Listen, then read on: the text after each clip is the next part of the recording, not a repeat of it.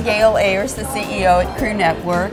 Just wanted to introduce you to Steve Forbes, who's speaking to us today about the commercial real estate industry, the state of the economy, and to give us some tips on what we need to do to run the businesses much smarter.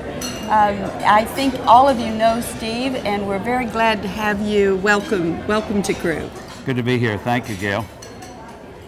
When you're working, as you think about the future of our economy and you think about what we can all do to be productive citizens and make wise decisions for our companies and our industry, what advice do you have for us?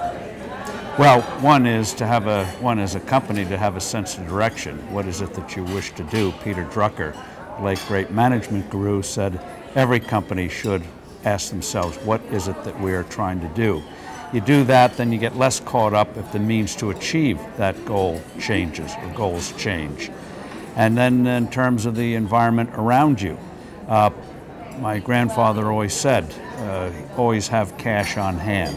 You never know what's going to come around the corner. Especially in commercial real estate, we all know this is not a smooth path.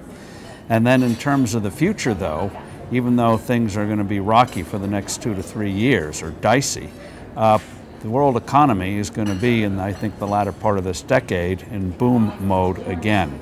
So you have to get through the current turbulence, but also be prepared for better times to come. Many parts of the country today are doing well, but that's going to look like kids' play compared to what I think is going to happen in the later part of this decade. It's a very interesting projection. That suggests to me that what you're really warning us about is that the value of certain assets can change abruptly. And we've seen that. You cannot anticipate. One of the things about being a leader is you're not going to anticipate everything. You are going to get hit by curveballs. And so sometimes there's going to be no playbook. You're going to have to go on your gut. And that's why leadership can be pretty lonely. It is lonely. Leadership is lonely. And I think that the more we see this turbulent time, the more we realize it is very lonely.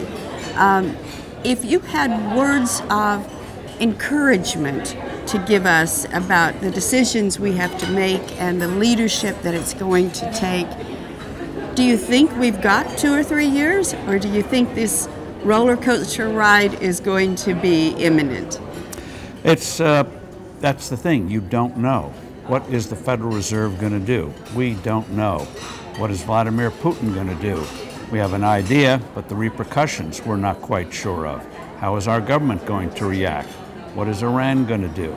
So a lot of variables out there, but if you focus on what is your mission, you make sure you've got a little bit of a cushion there if things turn on you, you're going to be okay. And the key thing is, always be looking.